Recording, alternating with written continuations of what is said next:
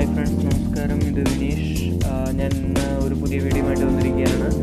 Okay, ഇന്ന് ഞാൻ പരിചയപ്പെടുത്തുന്ന ഒരു ആപ്ലിക്കേഷനാണ്. ആപ്ലിക്കേഷൻ്റെ പ്രത്യേകത എന്ന് പറയുന്നത് നമ്മളൊരു ഇംഗ്ലീഷ് സെൻറ്റൻസ് നമുക്ക് എങ്ങനെ മലയാളത്തിലേക്ക് മാറ്റാം എന്നാണ് ആപ്ലിക്കേഷനിൽ കൂടി നമ്മളിന്ന് പറയാൻ പോകുന്നത്. ഓക്കെ, നമ്മളിപ്പോൾ ഒരുപാട് മെയിൽസും കാര്യങ്ങളും നമുക്ക് വരുന്നുണ്ട്. അപ്പോൾ അതിൽ നമുക്ക് അറിയാൻ പറ്റാത്ത, എന്നുവെച്ചാൽ വായിച്ച് മനസ്സിലാകാത്ത ചില സെൻറ്റൻസ് നമ്മളെങ്ങനെ അത് മലയാളത്തിലേക്ക് മാറ്റും എന്നാണ് നമ്മൾ നോക്കുന്നത്. ഓക്കെ, അതിനായി നമ്മൾ പ്ലേ സ്റ്റോറിലേക്ക് പോകുക. പ്ലേ സ്റ്റോറിൽ നിന്ന് ഒരു ആപ്ലിക്കേഷൻ ഡൗൺലോഡ് ചെയ്യാനുണ്ട്. ഓക്കെ, മലയാളം ഇംഗ്ലീഷ് ട്രാൻസ്ലേറ്റർ, ഇതാണ് ആപ്ലിക്കേഷൻ്റെ പേര്. ഓക്കെ, അതിലെ രണ്ടാമത്തെ ആപ്ലിക്കേഷനാണ്. ഓക്കെ, ആപ്ലിക്കേഷനിൽ ക്ലിക്ക് ചെയ്തിട്ട് അത് ഇൻസ്റ്റാൾ ചെയ്യുക. ഞാനിപ്പോൾ ഓൾറെഡി ഇൻസ്റ്റാൾ ചെയ്തിട്ടുണ്ട്. ഓക്കെ, ഇനി അത് ജസ്റ്റ് ഓപ്പൺ ചെയ്യുമ്പോൾ ഇതേപോലെ ഒരു പേജാണ് വരുന്നത്. ഓക്കെ, അതിൽ ഫസ്റ്റ് പേജിൽ ടെക്സ്റ്റ് ട്രാൻസ്ലേറ്റ് എന്ന് പറഞ്ഞിട്ടുണ്ട്. നമ്മൾ ആ സെൻറ്റൻസ് കോപ്പി ചെയ്തിട്ട് ഇവിടെയാണ് പേസ്റ്റ് ചെയ്യാനുള്ളത്. താഴെ എൻ്റെ റിസൾട്ട് എന്നും പറഞ്ഞിട്ടുണ്ടാവും. താഴെ മലയാളത്തിൽ അത് കാണിക്കും. ഓക്കെ, നമുക്കിനി അതൊന്ന് നോക്കാം.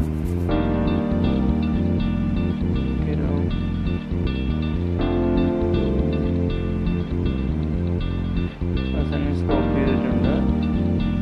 ഓക്കെ, നമ്മൾ ആപ്ലിക്കേഷനിൽ പേസ്റ്റ് ചെയ്തു.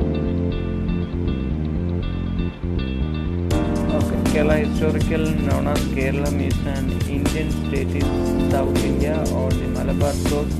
അങ്ങനൊരു കേരളത്തിനെ കുറിച്ചൊരു ഇതാണ്.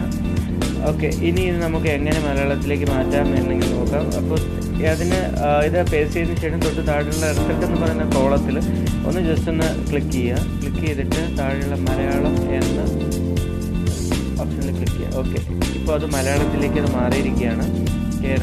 ചരിത്രപരമായി കേരളം അറിയപ്പെടുന്ന ഈ മലബാർ തീരം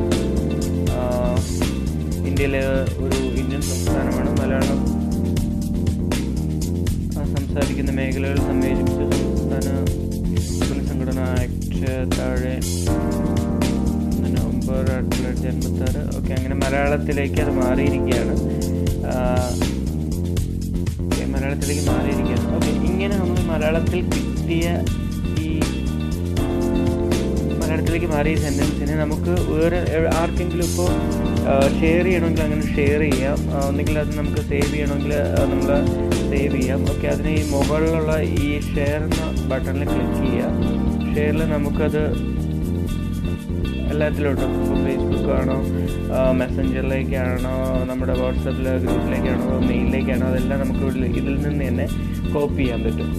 ഓക്കെ, ഇനി ജസ്റ്റ് ഇതൊന്ന് എറൈസ് ചെയ്യാനായിട്ട് ജസ്റ്റ് ബാക്ക് അടിച്ച് നമ്മൾ വീണ്ടും ഒന്ന് കയറിയാൽ അത് ഓട്ടോമാറ്റിക്കായിട്ട് തന്നെ എറൈസ് ആയിക്കോളും. ഓക്കെ, ഇനി ഇതിൽ തന്നെ വേറൊരു ഓപ്ഷനും കൂടെ ഉണ്ട്. നമുക്ക് ഇതിൽ സംസാരിച്ചുകൊണ്ട് നമുക്ക് ഇതിന് ഈ ഭാഷ ചേഞ്ച് ചെയ്യാൻ പറ്റും. ഓക്കെ, അതിനായി ഇതിൽ ഈ ചിഹ്നത്തിൽ ക്ലിക്ക് ചെയ്യുക. ഹായ് ഫ്രണ്ട്സ്,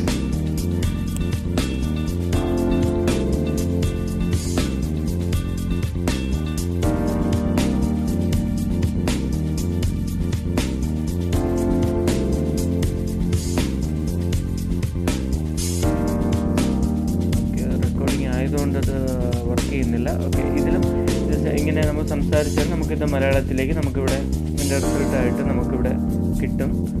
ഓക്കെ, ഇതാണ് ആപ്ലിക്കേഷൻ. ഓക്കെ, എല്ലാവർക്കും ഇഷ്ടപ്പെടുമെന്ന് വിചാരിക്കുന്നു. Okay friends, thank you for watching. Please subscribe my channel VV Tech.